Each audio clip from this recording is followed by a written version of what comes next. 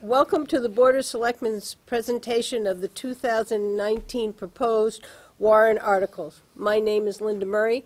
I'm chairman of the board, and to my right is Paul O'Brien and then Dave Bowers, and to my left is Vice Chair Dave Senecal and Brad Harriman. Before we start the presentation, I'd like to inform you of two very important dates. The first one is February 5th, 7:30, deliberative session at the Town Hall, Great Hall. Next one is Election Day, March 12th, 8 a.m. to 7 p.m., again at the Town Hall, Great Hall. I'm going to start off by reading the first warrant article. Warrant Article 11, Electrical Distribution Conversion Phase 2, new 12.47 kV station and distribution conversion from 4 kV to 12.47 kV Forest Road and North Main Street, to see if the town will vote to raise and appropriate the sum of $3,675,000 from the Electric Enterprise Fund for the purpose of constructing a new 12.47 kV station at the former substation number 1 site and converting the distribution system voltage from a 4 kV to a 12.4 kV on Forest Road, Main Street, and surrounding areas. Further, to authorize the issuance of $3,675,000 in bonds or notes for this project in accordance with RSA 33 Municipal Finance Act, and to further authorize the Board of Selectmen to issue and negotiate the rate of interest, maturity, and other terms for this purpose.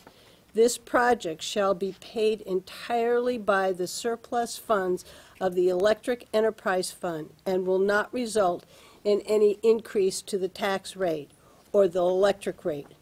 This appropriation, unless rescinded, shall not elapse until the fulfillment of the proposed purpose or completion of the project being financed pursuant to RSA 32:7(3). No impact to the tax rate. Recommended by the Board of Selectmen 4-0. Recommended by the Budget Committee 7-0, and a 3/5 vote required.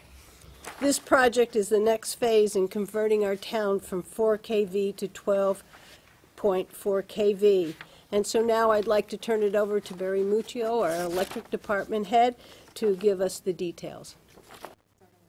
Thank you. As Linda said, this is the 5th conversion project, which we started in 2003, and this is part of the ongoing conversion of all of the town's electric system to 12 kV. In this photo, I show in green the areas which will be converted. This is our North Main Street circuit, and this is our Forest Road circuit. The red represents the 390 line, which we are working currently on. Justification. Number one, this original 4 kV substation was built in the mid-'80s. It is a 4 kV substation. It currently feeds 1/3 of our customer base. There are very limited 4 kV portable substations out there to replace this if it ever went down, even in a case of emergency or repair. And so if we ever had any issues here, we would be down for a considerable amount of time. It's a voltage that's being phased out in New England, and that's why 4 kV substations aren't available. It also is a restricting factor in our load growth in that North Wolfeboro and Forest Road area. During the summer months, we really do see some voltage issues based on the fact that it's 4 kV and it's heavily loaded. Out on the street in the distribution system, several of the pole structures are over 50 years old.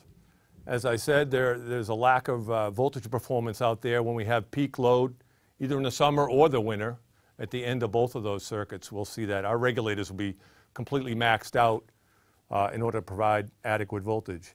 These two circuits also don't have the capability to be tied together or switched in the event if we had an accident or anything else that failed on that portion of the system in order to carry the load of the other circuit. So our intent would be to build a new substation at the old former substation number 1 site down at the Glendon Street parking lot. We have preserved this location all along, knowing that we would someday build a new substation here. It does allow us to be closer to our load base of South Main Street, of which this station here would feed, and then we would alternate the load of that North Main Street area in the Forest Road to our other substation on Filter Bed Road. So that's a before photo. And this is an artist rendering of what we're proposing to construct there. We have added some additional monies to improve the fencing and also add some more mature vegetative growth there to sort of buffer the aesthetic impact in that area, in hopes that it will better fit that community as far as aesthetics. The project out on the distribution section would involve constructing all brand new spacer cable, much as what we did down on Sewell Road. This is the existing spacer cable that is not actually spacer cable. It was run as that, but it's only 5 kV rated. We have all new transformers going up, insulators, and also whatever is out there in the single phase taps in that area would be converted and reconstructed as well. This project will have no effect on the tax rate. It's currently built into the rate structure of the electric department, and therefore it also will have no effect on the existing electric rate. So these convergent projects have been built into our electric rate since our last contract, which commenced 3 years ago. Thank you, and I hope for your support. Hi, I'll be presenting warrant article number 12, the Pleasant Valley Road Bridge construction. The article reads as follows. To see if the town will vote to raise and appropriate the sum of $1,240,000, of which 80%, $992,000, will be reimbursed by the New Hampshire Department of Transportation as a state aid bridge project for the purpose of engineering, permitting, and constructing the Pleasant Valley Road Bridge Replacement Project over Heath Brook. The amount to be raised by general taxation requested herein is $248,000. The total project cost for this project is $1,380,000. $140,000 has been expended from 2016 appropriations for preliminary design and engineering for the project. This appropriation shall not lapse until the fulfillment of the purpose or completion of the project or at the end of the 2022 fiscal year, whichever occurs first. The estimated tax rate impact for 2019 is 12.5 cents per $1,000 of assessed valuation. This is recommended by the Board of Selectmen by a vote of 5-0 and recommended by the Budget Committee by a vote of 7-0. Majority vote is required. The Pleasant Valley Road Bridge crosses the Heath Brook and is the only access to Camp Bernadette, multiple housing developments, and other homes down on Pleasant Valley Road. The bridge is currently on the state's red list for structural deficiencies. The town is very fortunate that the engineering and permitting have already been completed. This allowed us to move up from the 2024 schedule to 2019 in the state aid bridge program, which will fund 80% of the cost. I'd like to ask the voters to support this article, and I'll turn it over to Dave Ford for further explanation. Thank you, Chairman. Brad, I am Dave Ford. I'm your Public Works Director. In 2019, I'll be presenting 9 different warrant articles that go towards rebuilding and maintaining our infrastructure. All of them are very important, and again, we'll be going through these details. This first one, the Pleasant Valley Road project, is a problem that we've had is the bridge has been on the red list, which means it's deficient. It's still safe to travel, but it is deficient and is going downhill. In 2016, we appropriated money for the engineering aspects to do a detailed study. We have done some temporary repairs, but again, the only solution is to replace the bridge. We have did a request for qualifications and selected Quantum Consultants, a structural engineer who has done many of these bridges, and they've already done the design and will be working with us during the construction. The plans and specifications are ready to go out to bid. The bridge itself, again, if people are familiar with Pleasant Valley Road, and as Brad has said, we have many residences and beyond this area, and it's the only way to get is across Heath Brook is by this bridge. We are proposing to put in a temporary bridge. This will be it'll drop down and cross a bridge, and there'll be a couple of major culverts here and come back up. That way we can expedite the construction of the bridge, and it also will mitigate the impacts on wetlands. These will be temporary impacts on wetlands, but by doing the bypass temporary bridge, we'll be able to get this done quicker and with less impact on wetlands, and actually it'll cost less. The total construction cost is $867,004. Engineering and design to date, we've already spent $136,773. We have done the additional permitting for wetland permitting. We have just received those, so we're in good shape there. And in the bidding and administration, we have got authorization from DOT to go out to bid, so we are planning on going out to bid within the next month or so. We do have some administrative fees, and during construction, we will have a full-time inspection from the quantum consultants, making sure everything gets done properly. However, with bridges and a lot of construction, right now we're very concerned about escalation and making sure we have contingency for things we don't know. So the engineer and the DOT has recommended we have a 15% contingency, and then we have a cost escalation in case there are delays, in case there's increases in steel and concrete. So that brings the total project to a rounded off number of $1,380,000.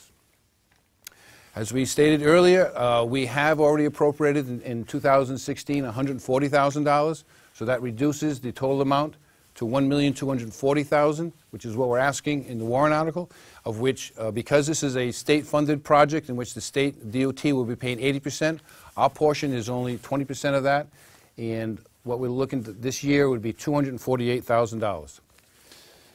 This project, again, is very important. We were, again, being proactive by having the design ready and working with DOT. This is a great program. We are very excited about this, and hopefully the voters will be also and support this project. Thank you. I'll also be presenting Article 13, Town Road Upgrades, and the article reads as follows. To see whether the town will vote to raise and appropriate the sum of $800,000 for the purpose of upgrading town roads and drainage systems. It is intended as a 2-year appropriation which will lapse on December 31st, 2020, or when the project is complete, whichever occurs first. The estimated tax rate impact for 2019 is 40.5 cents per thousand of assessed valuation. This is recommended by the Board of Selectmen by a vote of 4-0, recommended by the Budget Committee by a vote of 6-1. A majority vote is required. This is an annual warrant article to fund the upgrades to our road system. The Public Works Department has developed a long-term plan identifying the type of repairs each road needs, whether it's a shim and overlay, pavement reclamation, or a complete box-out reconstruction. I'd like to ask the voters to support this article, and I'll turn it over to Dave Ford for further details. Thank you, Brad. Yes, as you stated, this is an annual appropriation in which we are trying to systematically rebuild our roads. In 2018, we had a lot of major road construction, and this year we're going to be looking at finishing those with pavement overlays. As we know, we have over 67 miles of road, of which 53 and a half are paved. Many of these roads were built a long time ago and don't have adequate base or adequate drainage. So when we start talking about the road construction, there's a lot to it. And if people have seen what we've done, it replaces most of our culverts that 20 or 30 years old need to get replaced. We have to sometimes add additional drainage. We don't have standing water on the side of our roads, which is what causes the frost heaving and it makes the roads deteriorate quicker. We also, certain roads that aren't in bad shape, we can do pavement overlays. And again, lately we've been doing a lot of reconstruction, but that's also things that we can do. Again, drainage is the most critical, and we have been spending more money on that, but it does pay off, as we see with the roads lasting. In 2019, what we are proposing to do is to finish off roads that were basically rebuilt in 2018. So Keewaydin Road, College Road, and Trotton Track roads were all major rebuilds in 2018, where they had the drainage was installed and base pavement was installed. So in this year, we're going to come back and finish those off with a nice finished pavement overlay, and we'll shoulder the gravels and clean up. North Wolfeboro Road is a project that was started late in the year. The weather came in on us quickly, and we're not able to complete it. We have ground up, we have installed a lot of the drainage, but when it came time to pave, the road froze. As a result, we had to delay. We are carrying some of that money over. However, this money here will complete it, and we'll complete it from Route 28 all the way up to Diamond Corner. The one new road that we are going to be working on in 2019 is Allen Road, and we do plan on doing a complete reclaim, grade, and paving on that. That's a rather short road, just under 1,600 feet. Two other projects which were started with water lines. In 2018, we did the water mains on Pine Street and on Lana Street. These were sections where we still had some very old pipe from the 1890s. These water lines were replaced, and the water department paid for that. Now we are now finishing the road, so we're going to remove the pavement, put in base and 4 inches of pavement, as well as redo the curb.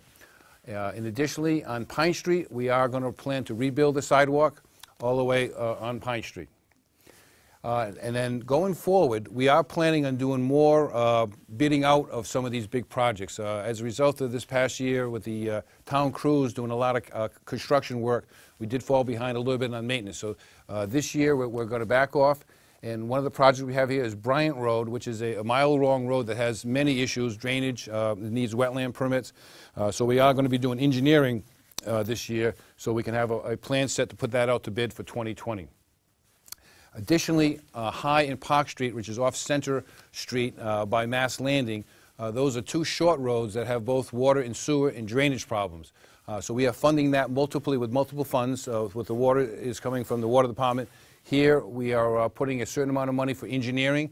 Similarly, we'll have the plans and specs ready to go out to bid, and that'll be in the 2020 budget for construction. Another interesting thing we're doing this year, and we're going to see this show up on 3 different warrant articles. On Partridge Drive, we're going to be installing 3 stormwater best management practices. This is stormwater treatment. This is an area where we previously had prepared plans to reduce the amount of runoff that's running over the hill, creating erosion and ending up in Winter Harbor. This past year we had a serious problem. We're going to talk about that a little later in one of the warrant articles. But this is a specific plans that have been developed. We had applied for some grants. We did not get the grants. This year the selectmen decided let's go ahead and put it in the roads because it will be in the right-of-way on Partridge Drive. We have 3 significant stormwater systems going in, and again, it's something that we're going to be incorporating in all our designs going forward, especially any runoff that's close to the lake, to mitigate the runoff and mitigate negative impacts of that. And we carry a small contingency, and that gives us a total this year we're looking at $800,000. Again, in the past you've been very supportive of that. We appreciate that, and hopefully this year you will support it too. Thank you. Article 14. Article 14, operating budget. Shall the town raise and appropriate as an operating budget, not including appropriations by special warrant articles and other appropriations voted separately, the amount set forth in the budget posted with the warrant or as amended by the vote of the first session for the purposes set forth therein, totaling $27,893,891. Should this article be defeated, the operating budget shall be $26,856,570, which was the same as last year's operating budget, with certain adjustments required by the previous action of the town or by law, or the governing body may hold one special meeting in accordance with RSA 40:13, X and XVI to take up the issue of a revised operating budget only. This will have a tax impact of $5.88 per $1,000 of assessed valuation. It's been recommended by the Budget Committee of a vote 6-1. I encourage you to vote for this as it help the town move forward and all the things that have been already discussed. Thank you. My name is Dave Senecal, one of the selectmen. Article 15, Dockside Public Restroom Improvements. And it reads, to see if the town will vote to raise and appropriate the sum of $150,000 to reconstruct and expand the public restrooms at Dockside Restaurant Facility, to provide year-round Americans with Disabilities Act, ADA, accessible public restrooms at the Dockside facility. This appropriation is in addition to the 2018 appropriation, Article 17, which was $150,000, which has been legally encumbered for this project. Total appropriations of $300,000. This is a non-lapsing article which will last until the project is complete or until December 31st, 2024, whichever occurs first. Estimated tax impact for 2019, .076 per thousand assessed value. Recommended by the Board of Selectmen on a vote of 5-0. Recommended by the Budget Committee by a vote of 5-2. Majority vote is necessary. I'll turn it over to David Ford to explain this article. Thank you, David. This is a very important project. As you may or may not be aware, down at Dockside we have many visitors. We have visitors from boats, from vehicles, on foot. And the restroom facilities we have are just not large enough for something that's so important in an area. Currently, it's only seasonal. We don't have any heat there, so we run it basically from the spring into the fall. We have 2 existing restrooms, and they're both unisex. Again, they're very heavily used, and while we try to maintain the best we can, they really are worn out, and they do need to be upgraded. Here's a picture of what our nice building looks like, and we are trying to keep it the same type of look on it. Our solution, when the Board of Selectmen did create a public restrooms committee, and they looked at different options, we came up with different alternatives, and the best solution we came up with is supposed to have a dedicated women's room with 3 water closets, a sink, hand dryer, and a baby changing station, and the men's room to have 2 water closets, 1 urinal, a hand dryer, baby changing station. And each of those will have an ADA accessible water closet. That's very important, and we will continue to do that. This is a layout which is not maybe the greatest, but basically on one side we'll have a men's room with a ADA stall, a regular stall, a urinal, sink, and changing room. And then on the women's room, we're going to have 3 stalls, this one being the ADA, and then a sink and a changing table. Over here, the changing table. And again, the view is a block, so this would be the riverside here. So we go to the next side, will be what we currently have now. We have some, this is hiding the propane gas, and we have an entrance to the building, the restaurant here. The proposal will bring this whole area here will be part of the renovation. That's how it's getting bigger, and that's why we're expanding, so we have more room to put the restrooms in. It still will look very similar from the river side.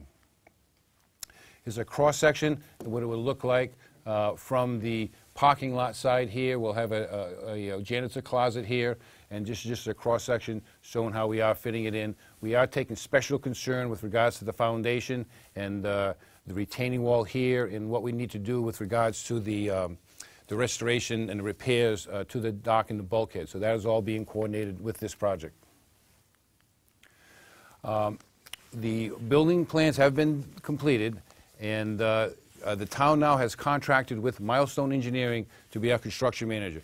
They were selected based on qualifications to do the library project. We're very impressed with them, and they're going to help us with this project. They have come in with a detailed cost estimate, and with contingencies, we're at $300,000. In 2018, we authorized $150,000, and that's what we're looking for, additional $150,000 this year.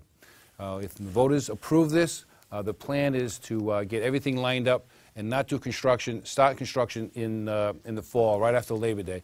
It's just too busy down there in the springtime. We were planning on trying to do it in the spring, but with the fishermen and then with the amount of work, finished work that has to be done, it makes more sense if we can start it in the fall and then be ready for use in 2020. Again, this is a very important project. We hope the public will support us. Thank you. Okay, Article 16, Effluent Disposal Pilot Study.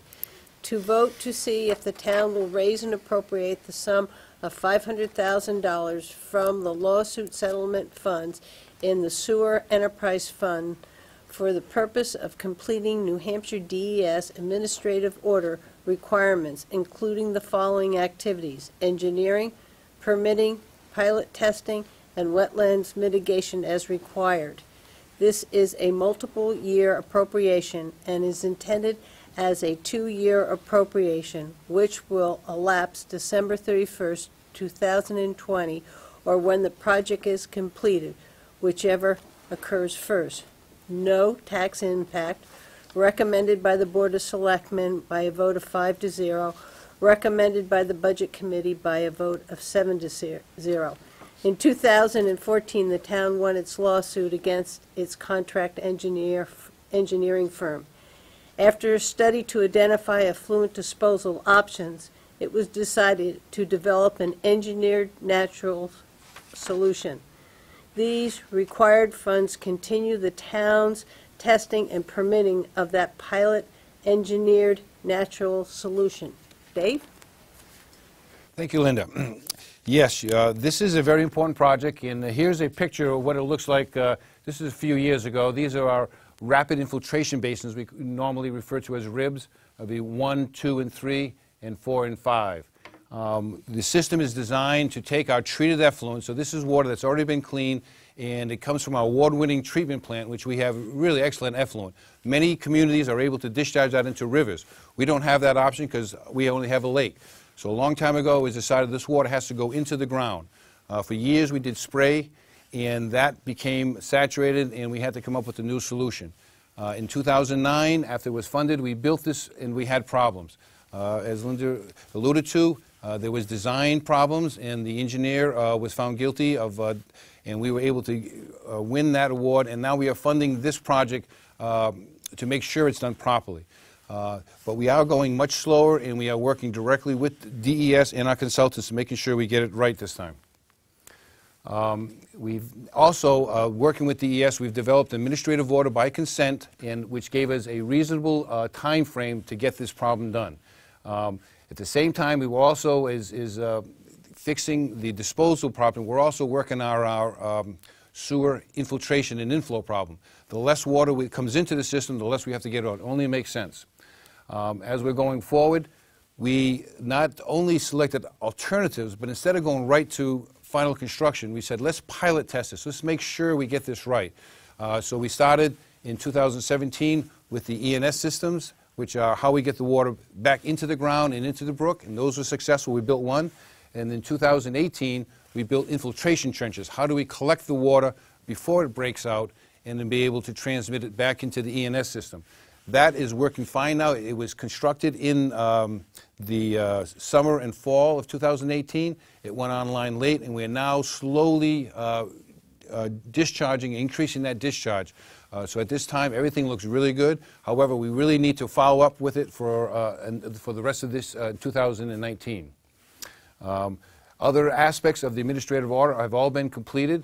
And another big thing that we had to do is we had to purchase 5 acres of land in Tuftonboro because some of the discharge had migrated in that way, and there was some restoration needed over there. So we closed on that property this year. This is an overall diagram of the lot. And again, this is our access road coming up to the top of the site. We're not showing the RIBs, or is up here. The 19-mile brook is down here. It flows this way and on its way down to 19-Mile Bay. What we have already installed is one of these ENS systems, and where we get the water back in the ground. This year we installed some of these red lines here, or where we have infiltration trenches. And again, we're monitoring those, and we're continuing to make sure that it's done properly. And the other thing we've had, where the breakout occurred down in this area, in these areas, there was certain damages. So some of this money is there for the restoration of those wetlands and continuing monitoring. We also haven't done anything yet on this property. That's the property we purchased, about 5 acres, which basically is this whole area here. And again, after we purchased the property, we were able to install some wells. We're doing the studies. And this money will also go towards the continuation of the design and the permitting for that. In 2019, again, we're going to complete the study, design, and permitting. We're going to continue to monitor and make alterations as necessary, and then the wetlands restorations as required. And again, based on all the data we're collecting, we will come up with the final construction drawings and specifications. In 2018, we appropriated $500,000. What we spent was $469,533. That money that we didn't spend goes right back to our sewer fund. This year we're proposing $500,000. We probably will not spend all that, but we have to be there in case there is issues. If something develops, or if DES wants us to do something, we want to make sure we had adequate money to make sure we could address those and we keep the project moving. Once we are done in 1919 with the pilot study, we will come up with documents, and we'll be looking at construction in 2020 or 2021. And we were looking at just a little over $2 million. We are hopeful that this all will continue and go forward, And again, everything so far looks really well. Again, in the past, we've been very supportive of these projects. We hope we will again. Thank you.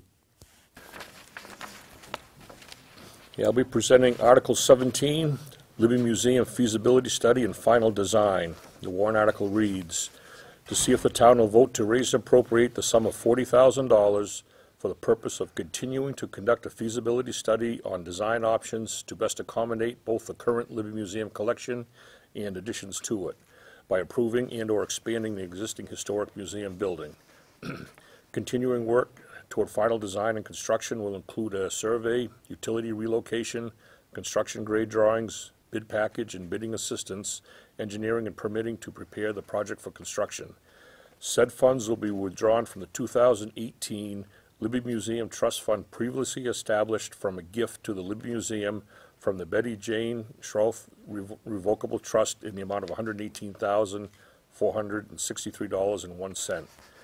There is no tax impact on this project. This is recommended by the Board of Selectmen by a vote of 4-0, recommended by the Budget Committee by a vote of 6-1, and a majority vote is required.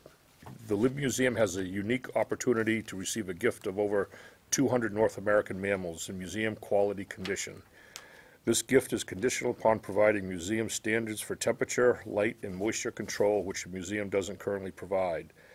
The current feasibility study underway is being funded by a grant covering 2/3 of the cost, and the town 1/3 of the cost. This phase will allow the town to proceed from the feasibility study to developing construction documents, bid documents, and budget document. Again, this article will be funded from the Libby Museum Trust Fund, previously established from a gift from the Betty Jane Schroth Revocable Trust. I'd like to ask the voters to support this article, and I'll turn it over to Alana Albee, our director of the Libby Museum. Thank you very much, Brad. A bit of background about the Libby Museum. Many residents in Wolfeboro will know of this famous, to us, entrance at the front, which actually houses one of the oldest natural history museums in New England and the oldest natural history museum in New Hampshire. It is a rare collection of Dr. Libby's original articles that are over a century old now, as well as many gifts of coins and minerals and taxidermied animals from New England and other areas of the United States. It has a scenic vista across the lake, which many people enjoy near our boat launch, and we get about 3,000 visitors a year. That includes many children who take part, several hundred children who take part in our summer programs. The construction of the museum itself was done in 1912 by Dr. Libby himself. He designed the building.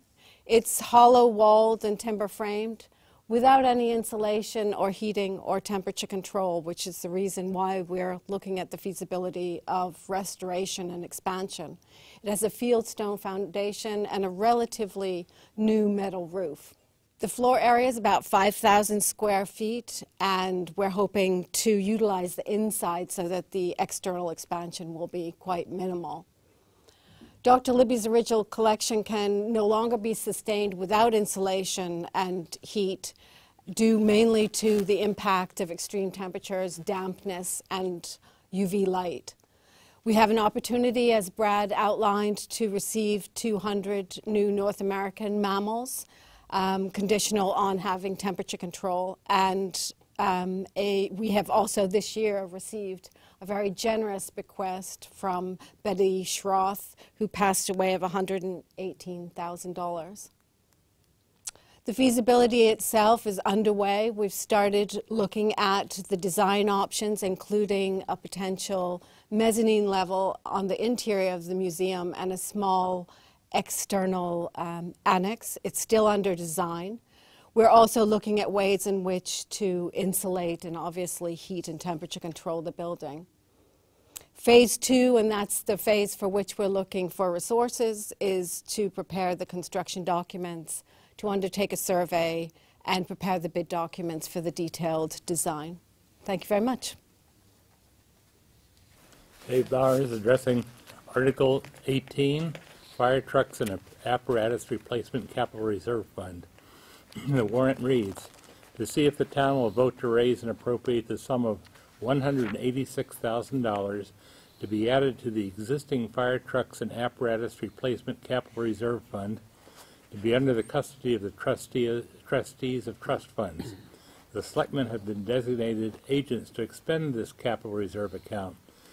The estimated tax rate impact is 0.094 per 1,000 of assessed valuation, recommended unanimously by the Board of Selectmen and unanimously by the Budget Committee. Based on review of needs, we're asking for $186,000 in 2019 to fund the program.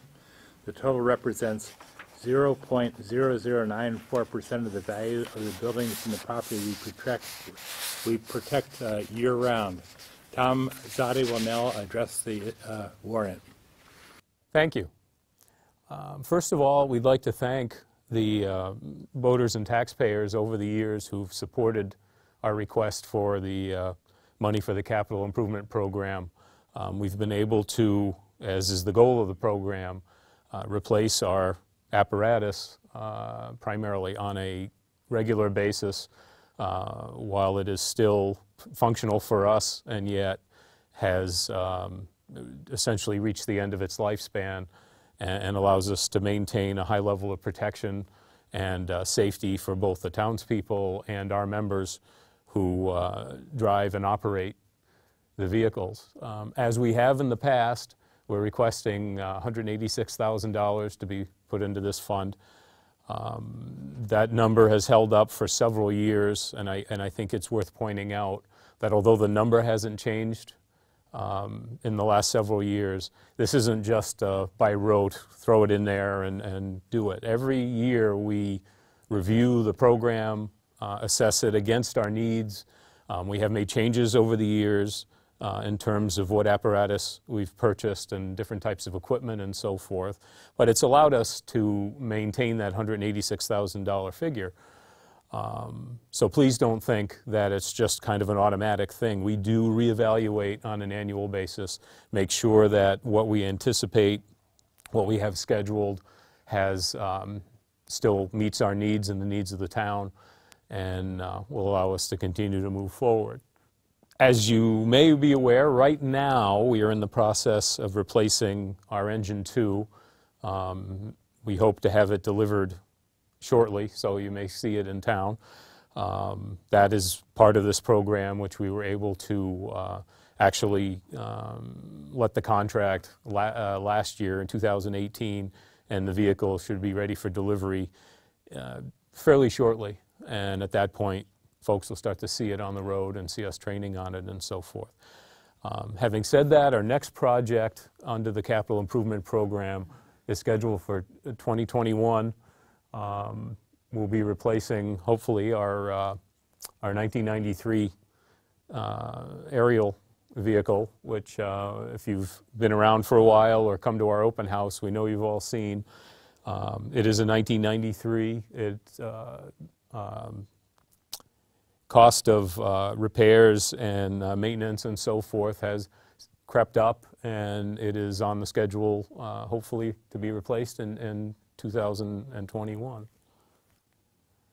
After that, we go to 2024, when we hopefully will replace our engine 3. Again, it allows us to maintain a regular replacement schedule and balance the need for up-to-date and current apparatus with the costs involved. As far as the future, we do have a routine schedule, and we would encourage anyone who wants to see what's on the agenda further out, contact Chief Pinio or myself, and we'd be happy to share it.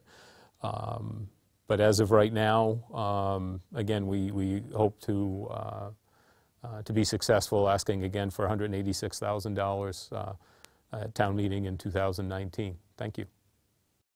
I'll be presenting Article 19, which reads Public Works Vehicles and Equipment Capital Reserve Fund. And the warrant article reads as follows: to see if the town will vote to raise and appropriate the sum of $170,000 to be added to the existing Public Works Vehicles and Equipment Capital Reserve Fund to be under the custody of the trustees of the trust funds. The selectmen have been designated as agents to expend this capital reserve fund. Estimated tax rate impact for 2019 is 8.6 cents per $1,000 of assessed valuation. This is recommended by the Board of Selectmen by a vote of 4-0 and recommended by the Budget Committee by a vote of 6-1. A majority vote is required. Again, the Public Works Department has developed a long-term spreadsheet showing the costs and time frame for the replacement of its vehicles and equipment. This capital reserve approach allows the department to fund its purchases while holding a steady impact on the tax rate. I'd like to ask all the voters to support this article, and I'll turn it over to Dave Ford for further details. Thank you, Brad. This is, again, an ongoing situation. How do we take care of our roads? How do we rebuild? How do we remove the snow? We have to have vehicles, and we have very good vehicles, and we have a very good staff that takes care of those. We maintain the public work fleet. This capital reserve fund is set up so we can maintain that fleet without spiking the tax rate. We have over $3 million of equipment in our inventory. And I got to say something that maybe we haven't done in the past. We should kudos to John Burt. John Burt has been around for a while. He's on the Budget Committee and has been our treasurer. He was the one that set this up many years ago. And kudos to him because it was a great idea, and I'm going to explain why it's helped us in many cases. We set up the capital reserve fund with the idea that over time we can continue and sustain itself with the funding that we've been proposed. We have a detailed inventory of all the vehicles and equipment, and this fund covers only the highway vehicles and the solid waste vehicles and equipment. In 2019, we are planning on replacing the solid waste unit number 7, which is a 2004 GMC pickup truck. And we are looking at replacing our 1991 dresser front-end loader.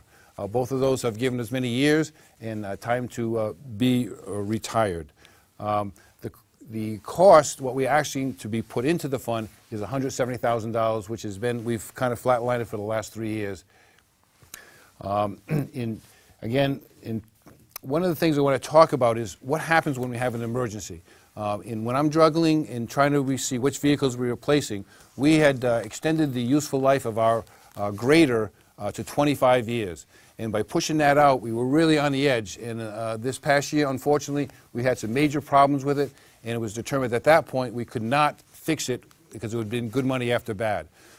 Luckily, we had a balance. When each year in fiscal year 2018, we had certain purchases, and we were going to be carrying a certain balance at the end of the year as we were building up for future years.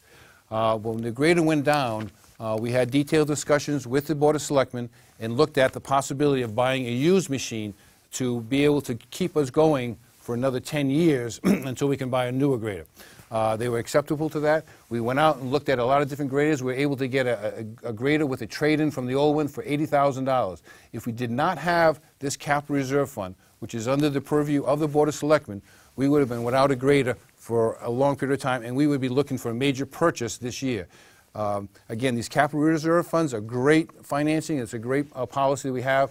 And again, we can see now we've been able to adjust purchases going down the line. In 2019, again, we are going to be purchasing about $175,000 worth of equipment, and we will be still having money balance going forward. And as we go forward, the balance is always in the positive, and it's a excellent tool that we have. The voters have been very kind to us, and again, we do appreciate that. And again, hopefully you will support us again this year. Thank you. Article 20, Wastewater Treatment Plant Capital Reserve Fund. To see if the town will vote to raise and appropriate the sum of $125,000 to be deposited in the existing wastewater treatment plant capital reserve fund under the custody of the trustees of trust funds. The Board of Selectmen have been designated as the agents to expend this capital reserve fund.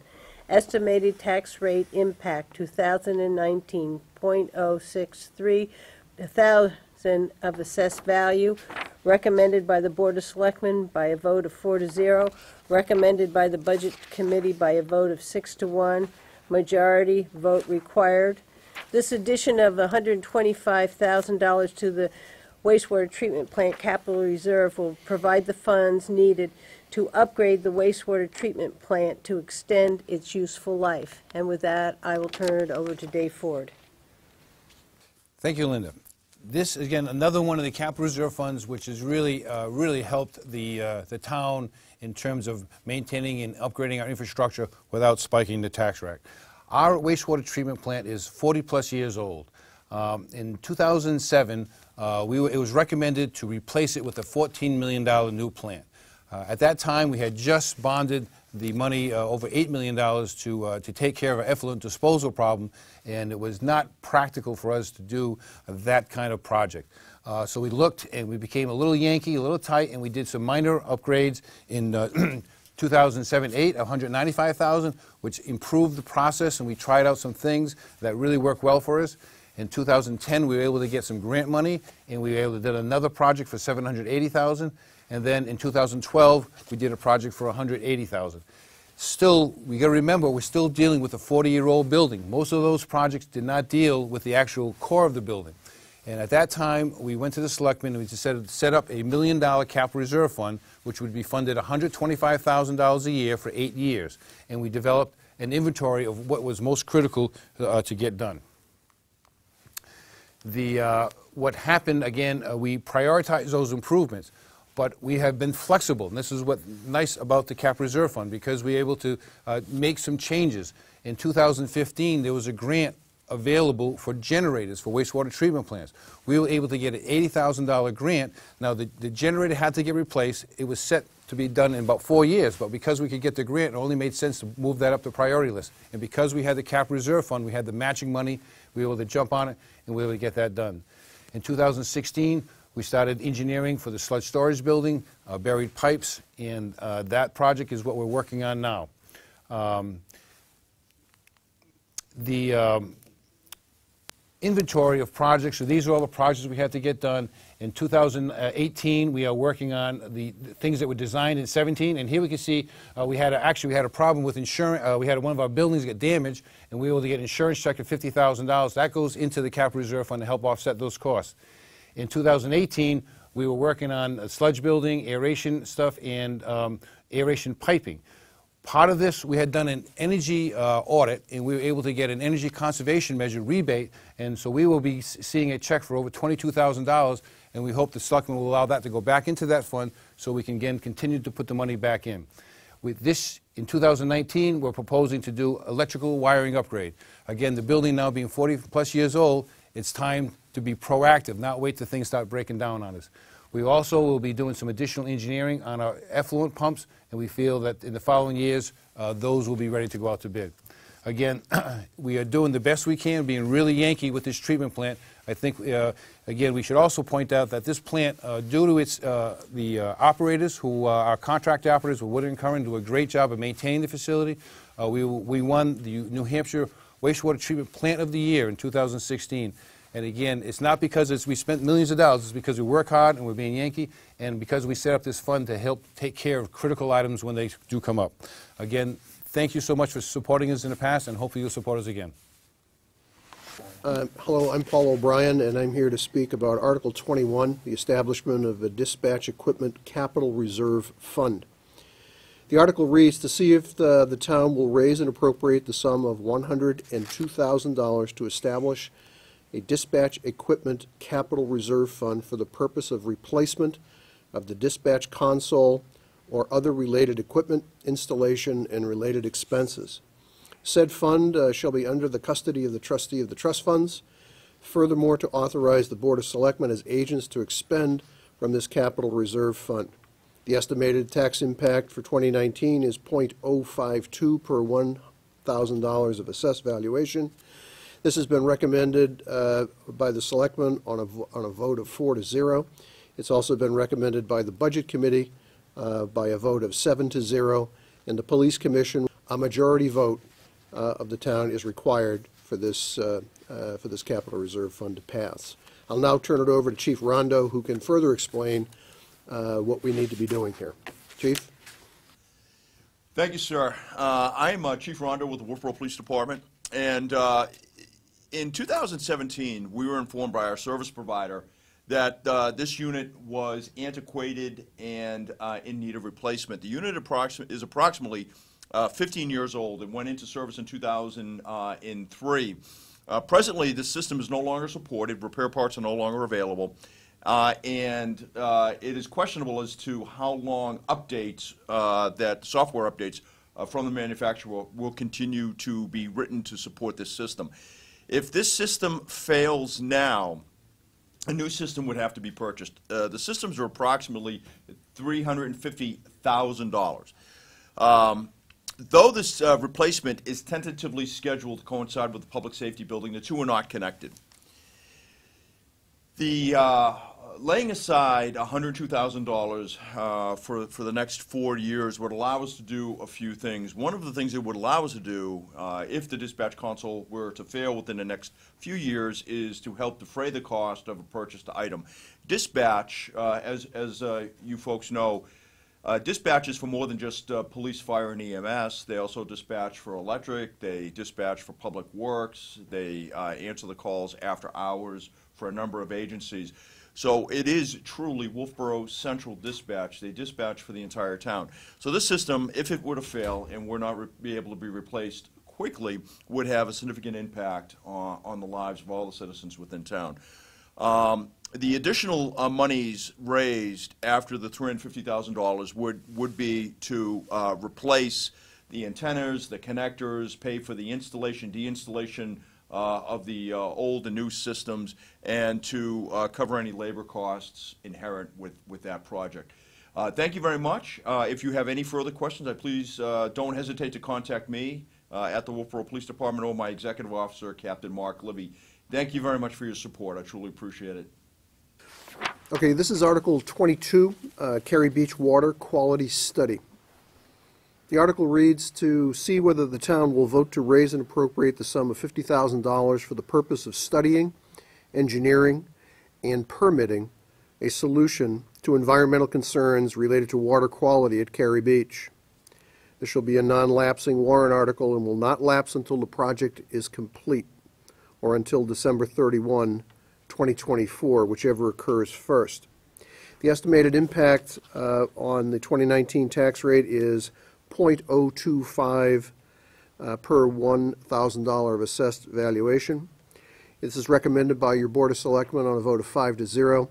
It's also recommended by the Budget Committee on a vote of 6-1. I'll now turn it over to Dave Ford for him to explain what this environmental concern is and how we intend to deal with it. Dave? Thank you, Paul. Yes, this is probably the most important warrant article we have to discuss. The impacts of stormwater pollution are sometimes unseen. Unfortunately, for years, development up off of Forest Road on Port Wetland, in the different subdivisions coming down Forest Road have led to increased runoff.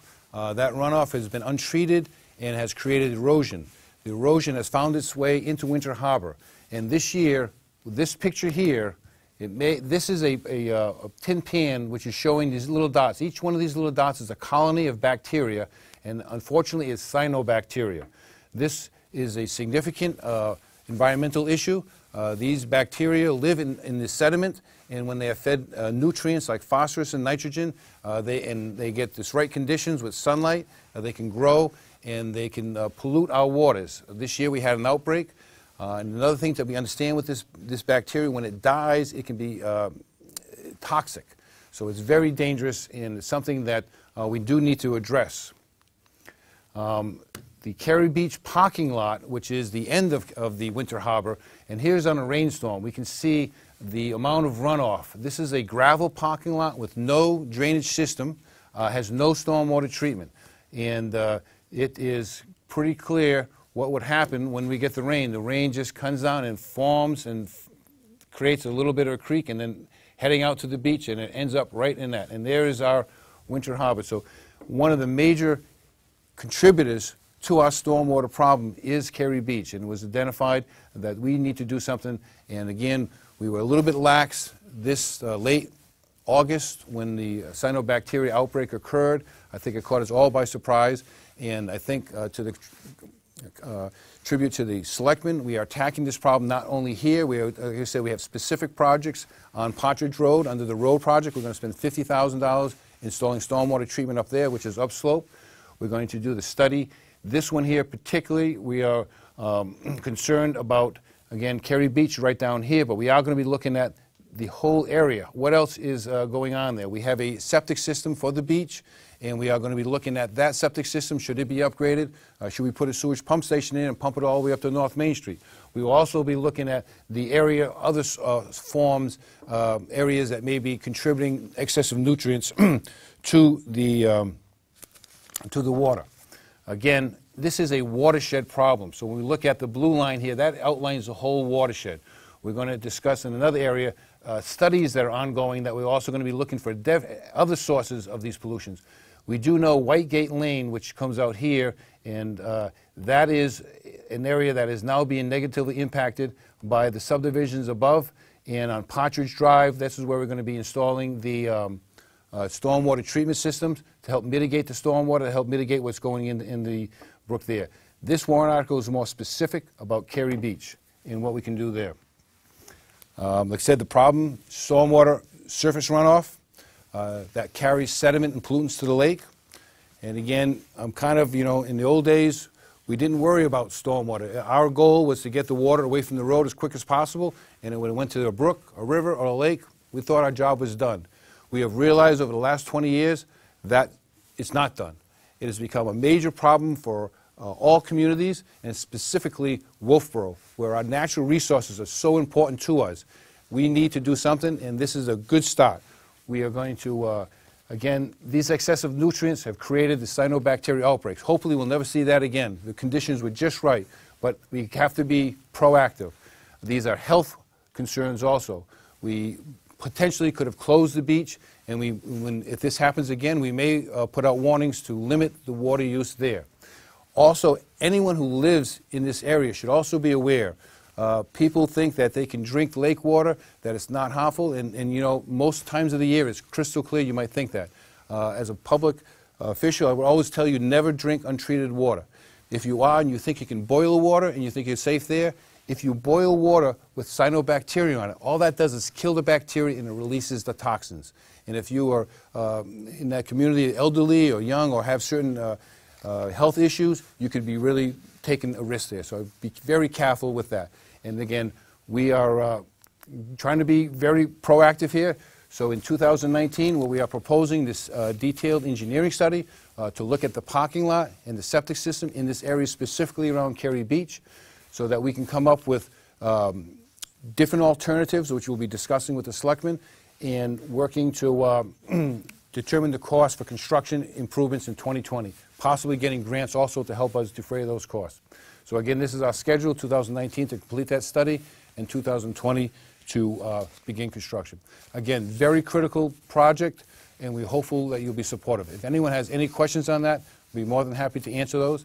And also, we'll talk a little bit more about this in another warrant article that's a little bit further. Thank you. Article 23, Building Maintenance Capital Reserve Fund. See if the town will vote to raise and appropriate the sum of $50,000 to be deposited in the existing Building Maintenance Capital Reserve Fund, previously established for the purpose of making needed repairs and performing needed maintenance to the town's building facilities. Said fund is under the custody of the trustee of trust funds. The selectmen have been designated as agents to expend funds in this capital reserve fund. Estimated tax rate impact 2019, 0.025 per thousand assessed valuation. Recommended by the Board of Selectmen by a vote of 4-0. Recommended by the Budget Committee with a vote of 6-1. Majority vote required. We'll turn this over to David Ford. Thank you, David. This is another one of our very important capital reserve funds. Again, our problem is we own 23 buildings, and that does not include buildings owned by the enterprise fund, whether it's the electric department, water department, or Abenaki. These buildings range in age from 20, 30 to 100 years old.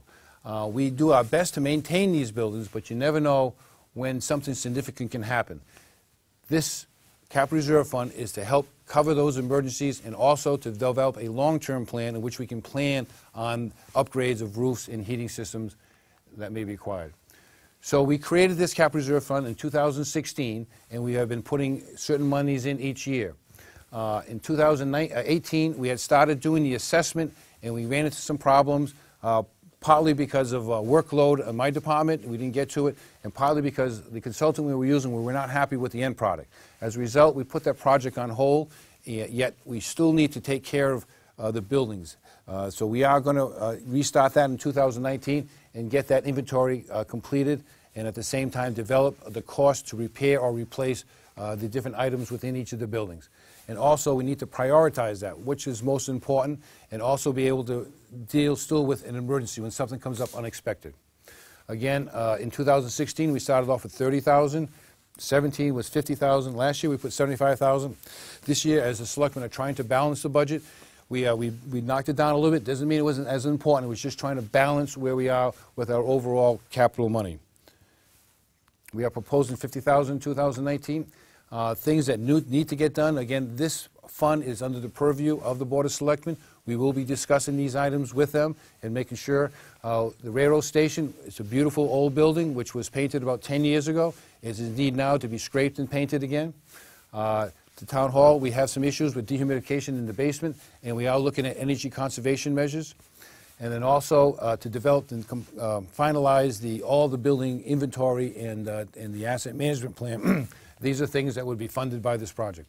Again, this is a very important project. It is one, again, I wish we would have all the detail first, which we can tell you where all the 23 buildings are and all the things that are needed. But hopefully you can understand there's a lot there. And I can tell you that this money will be well used. It's being, again, at the purview of the selectmen. We have to prove that we need the money, and projects will be brought to them first before, and to get authorization before we spend any of this money. Thank you for your support. This is Dave Bowers addressing Article 24, the Abenaki Ski Area Capital Reserve Fund. The article reads, to see if the town will vote to raise and appropriate the sum of $16,750 to be added to the Abenaki Ski Area Capital Reserve Fund previously established for the purpose of purchasing or repairing snowmaking equipment, the groomer, light poles, and mechanical, electrical, and safety equipment related to the Abenaki ski area. Said fund is under the custody of the trustee of trust funds. The selectmen have been designated as agents to expend funds in this capital reserve fund.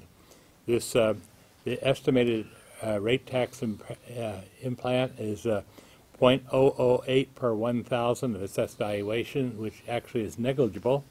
The Board of Selectmen have unanimously approved it, and the Budget Committee has approved it by a vote of 6-1. I now turn it over to Christine Collins, manager of the Abenaki area. Thanks. Abenaki is in its 83rd season.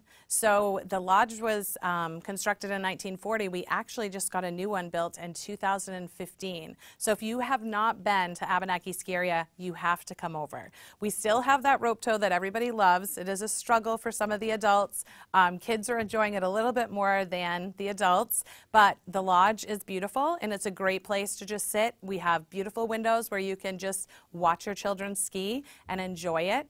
The lodge actually has been a four-season resort, so Abenaki has grown quite a bit. If you've gone skiing a long time ago, you need to come back and see what we have to offer.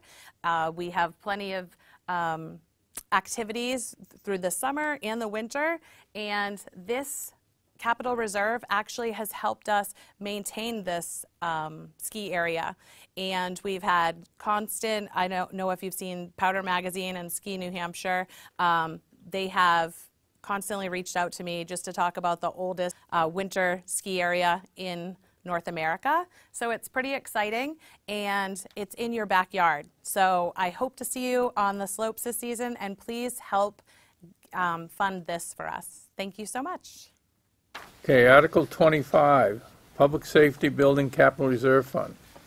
It reads, to see if the town will vote to raise and appropriate the sum of $20,000 to be placed in the Public Safety Building Capital Reserve Fund previously established in 2001 for the purpose of acquisition of property, architectural and engineering fees, rehabilitation of property, construction or reconstruction of property related to the public safety building. Estimated tax rate impact 2019 0.010 per thousand. recommended by the Board of Selectmen by a vote of 4-0, not recommended by the Budget Committee by a vote of 5-2. Majority vote required. I'm going to turn this over to the chief at this point. Thank you, Dave. Over 2018, the fire department, in conjunction with the police department, reached out, put out RFPs for a feasibility study of the existing building. Through that process, we evaluated 3 different plans for the public safety building. It needs to be stressed that the scope of that project was to develop a partial on that piece of land that would accommodate fire rescue, police, and central dispatch. We had, of the 3 different projects, one was a complete tear down and reconstruction. One was a phased project, which was the best project of the bunch, and the other was another tear down. So one of the things that we discussed as a body was, moving forward into 2019, should we evaluate other sites? The public safety building was built in 1974. There are some struggles with that building. It served us well. However, we're planning for redesign, reconstruction, moving in the future. So the next phase is to look and see, is the existing site the best site for the building, or do we have other pieces of property out there which may offer better services to you, the citizens? So going forward, we're going to be looking at some sites, test fitting our space needs, which we built last year, and hopefully be able to come forward to the town next year with a final report so that we can begin the planning process of a new public safety building and be prepared to answer all the questions going forward. Should you have any questions regarding the existing public safety building, the space needs assessment, please feel free to reach out to myself at the fire station. You can reach out to Deputy Chief Zotti, or you can reach out to anybody at the police department. Chief Rondo or Captain Livy should be able to help you. Thank you very much, and we look forward to your vote. Article 26, Water Quality Improvements, to see if the town will vote to raise and appropriate the sum of $50,000 for the purpose of providing matching funds for New Hampshire Department of Environmental Service, Section 319 Watershed Assistant Grants for Winter Harbor, a Section 319 grant for the Lake Wentworth watershed for watershed education and water quality testing. Estimated tax rate impact 2019 .025 per thousand of assessed value. Recommended by the Board of Selectmen 5-0. Recommended by the Budget Committee 5-0. Majority vote required. A portion of the funds requested will go towards educating the public on the best management practices to help address runoff into the town's water bodies, to address water quality, and to help minimize the chances of additional cyanobacteria outbreaks. And with that, I'd like to turn it over to Dave Ford. Thank you, Linda. This, again, is probably one of the most important articles we have. As discussed before, we're looking at this picture again. This is a picture of cyanobacteria that was blooming this year in Winter Harbor. Again, just to go over, the watershed is all the way into Mirror Lake, actually empties into Winter Harbor and comes out to the bay this way. We have a significant problem that there's really no flushing activity. Mirror Lake has a big watershed that flows out and flushes that part, but there is no brooks or anything significant flushing. So this water is kind of stuck here. There are a few springs and there are some deep waters in the middle, but the Winter Harbor is a really an area that is sensitive to this. And I think this year we found out what could happen when problems go unattended to. So we are very concerned, and in 2018, the town of Tuftonboro applied for and did receive a 319 grant. They are studying their portion of Winter Harbor, but we are now going to join that. Part of the funds here would be to help join and do more detail of our part of that watershed. As we say, the problem is our concern over surface water. And while we're specifically looking at Winter Harbor, we also need to look at all our watersheds. What happens is a residential development in these watersheds, when we do these subdivisions that were done back in the 70s and 80s, we did not realize the impact of the cookie-cutter subdivisions, the impervious services, and the continuation of those. When those get all built out, they have the negative impacts. Our critical water resources, Lake Wentworth and Crescent Lake. And again, the Lake Wentworth Association has done a fine job of staying on top of that and working hard. Lake Winnipesaukee, which our areas are, the Winter Harbor, Jockey Cove, Wolfeboro Bay, and South Wolfeboro, are all critical resources for us. And we have now got to put our focus on those areas as we have done with Lake Wentworth. And also, Russ Pond is also critical. We do have watershed management plans for Lake Wentworth, Crescent Lake, and Russ Pond, but we do not have for the other aspects of Winnipesaukee. This is part of this money is going to be to help us get in on that. The important things, too, to understand about 319 grants, you have to have a watershed management plan first before you can apply for grants. So we can't apply for grants. For instance, the BMPs we want to do on Partridge Drive, we couldn't because we didn't have a watershed management plan. We went after different grants for wetlands mitigation. We didn't get it. Once this plan gets done, it opens up the door for more grant money. So our solution, again, is the installation of BMPs, which we said we're going to fund with the road money, $50,000. We want to fund the watershed management plan. And the Board of Selectmen formed a specific committee, the Cyanobacteria Committee, and we are meeting on a regular basis every month. Our objectives are, again, assessment, find out how bad the problem is and understanding the problem when it does occur, determining corrective actions, which we have already doing here, but there's going to be more, and most importantly, education. Everyone that's in that watershed, and I want to go back to that 1 second, just so we can, I'd like to go back to this area here, because when we talk about education, everyone in this watershed, from North Main Street, Port Wedland, Keewaydon, all these areas, you have an important role. You can be part of the problem, and you can be part of the solution. When we are looking at these best management practices, being careful not to rake your leaves into the drainage ditch, being careful that if you're creating impervious surface, maybe you can create infiltration trenches. Nowadays, when we come through any types of new buildings, we are encouraging landscaping for water quality. And specifically, if you own property anywhere along these waterfronts, you are going to receive the benefit of clean water, and you're going to see the disadvantage if we don't clean up this water. And that goes to both sides. Also, on the Wolfeboro Neck side, we have to be very careful. And our goal, again, in terms of this project, will be to do an education, which will be putting out things on the newspaper, on the webpage, and possibly mailers, educating people to understand if you're in this watershed, you have a direct responsibility to help us maintain it and to improve it. And again, I just want to break down the costs on this. It's a $50,000 warrant article, and we are looking at $15,000 is going to go for matching Winter Harbor specifically, which is ongoing.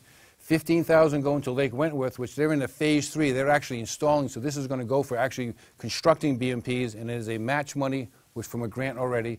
$10,000 is going to go to education, which we talk about flyers and a campaign to get the word out there, what you should and should not be doing. And also $10,000 so that we can do testing and sampling so we can be ahead of the game. Last year, we think we got caught. We probably did not have we had a situation which we probably should have been ahead of it a little better, so we want to be, if the problem does occur again, we want to be on the forefront, making sure the public is aware, and that if we have to close the beach, we'd rather be safe than sorry. Again, this is a very important project, and we really appreciate the support of the taxpayers on this one. Thank you. Article 27, ask me contract agreement to see if the town will vote to approve the cost items included in the collective bargaining agreement reached between the Board of Selectmen and local number 534 of the American Federation of State, County, and Municipal Employees, AFSCME, which calls for the following increases in salaries and benefits at the current staffing levels. 2019 wages $44,569, benefits $6,142 for a total of $50,711. And further to raise and appropriate the sum of $50,711 for the upcoming fiscal year, such sum representing the additional costs attributed to the increase in wages and benefits over those of the appropriation at current staffing levels paid in the prior fiscal year. Estimated tax rate impact is .026 per thousand. Recommended by the Board of Selectmen on a vote of 5-0. Recommended by the Budget Committee by a vote of 5-2. Majority vote required. Hi, Paul O'Brien again. I'm here to talk about Article 28, the Police Union Contract Agreement. This is a multi-year agreement that has been struck between the town and the police union. And see, the article reads as follows. To see if the town will vote to approve the cost items included in the collective bargaining agreement reached between the town and Local 29 of the New England Police Benevolent Association, which calls for the following increases in wages and benefits at current staffing levels. In year 2019, the estimated wage increase will be $45,681. The benefit increase is estimated to be $10,179, for a total increase in 2019 of $55,860. In the year 2020, the wage increase will be $48,649, benefit increase of $11,021, total increase in year 2020, $59,670.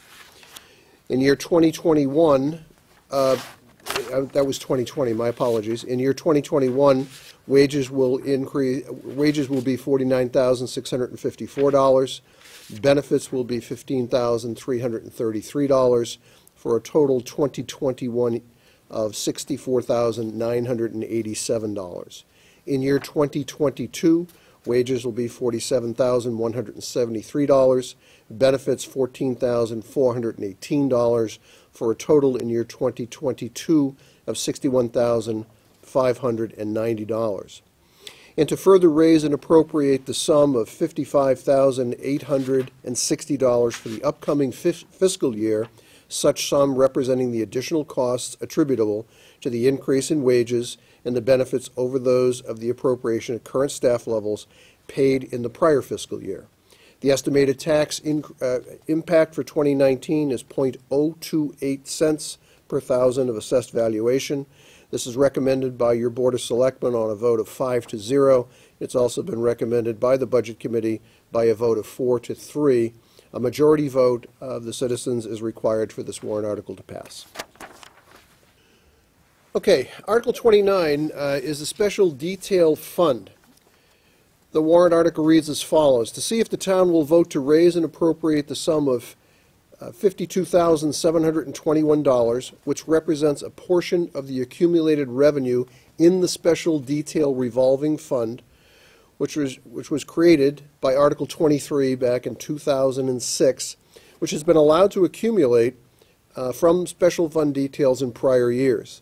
Said appropriation will be used to purchase a replacement cruiser and to allow the Board of Selectmen to dispose of the existing cruiser by sale or trade-in, whichever is in the best interest of the town.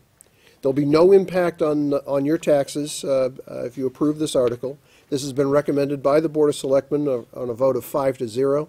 It has also been recommended by the Budget Committee on a vote of 7-0. A majority vote of you is required for this warrant article to pass. Thank you, sir. So the bottom line to this is that this is zero impact on the tax base and allows the Wolfeboro Police Department to achieve a new vehicle without having any impact on the town's taxes whatsoever. Over the years, the monies have accumulated in the police special detail account. So this is the police department and the Board of Selectmen and Police Commission asking permission of the taxpayers to go ahead and move that money from that account, which is already readily available and is essentially surplus dollars. And these are not tax dollars now. These are surplus dollars in this account to go ahead and use that money to purchase a new replacement cruiser. I had 2 cruisers fail in 2018. I have another 2 cruisers that are expected to fail due to mechanical and rust issues this year. So this is something that the Wolfeboro Police Department desperately needs in order to make sure that we have a fleet of vehicles on the road capable of getting to calls for service. Thank you very much for your support, and I truly appreciate it. If you have any questions on this warrant article or other police warrant articles, please don't hesitate to contact me or my executive officer, Captain Mark Livy. Thank you very much. I want to thank everybody for turning in tonight and watching this program, and I want to thank Community Television for providing us with the space and opportunity to speak to the public. I would like to remind you again, February 5th, 7 p.m., Great Hall at the Town Hall for the deliberative session, and March 12th, 8 a.m. to 7 p.m., voting at the Town Hall Great Hall. We're looking forward to seeing all you on voting day and hoping that you will support our warrant articles. Thank you.